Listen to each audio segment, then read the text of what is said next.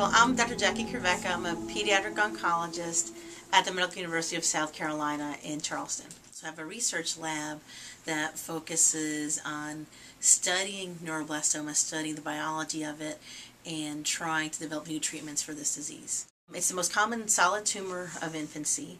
Most kids are diagnosed under 5 years of age. For close to half of the kids, the disease has spread to many parts, and it's very, very difficult to treat, and survival is less than 40%.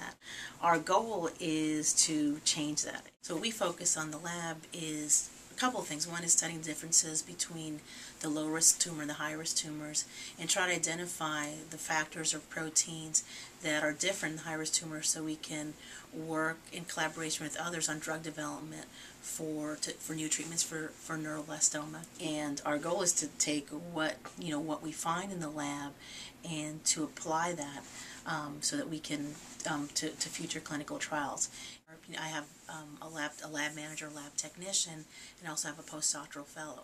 So while I'm taking care of patients and I'm not physically in the lab, I can tell them let's do these experiments, and they can keep the work going. One of the things that we're hoping to get underway in the next year or so is a form of radiotherapy that's specific for neuroblastoma called MIBG therapy, to try to develop what we find in the lab and take them to clinical trials for children who relapse, and to take those effective therapies into upfront trials.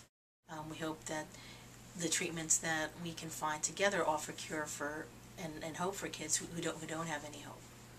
It's a tumor that's comes from we call it young nerve tissue. It's a rare cancer, but it is a common cancer in pediatrics, since it's really overall the third most common cancer under 5 years of age. And in infancy, it's the most common solid tumor that's diagnosed. Neuroblastoma is not associated with any environmental factors, any factors prenatally. Well, maybe you have this potential, you're maybe born with this potential, this group of cells that has the potential to grow, but what triggers it all of a sudden to take off? We don't know. One of the things that Whitney has done is to start this foundation to help raise awareness and to help raise money for neuroblastoma research. The money that Whitney has raised, it's just amazing.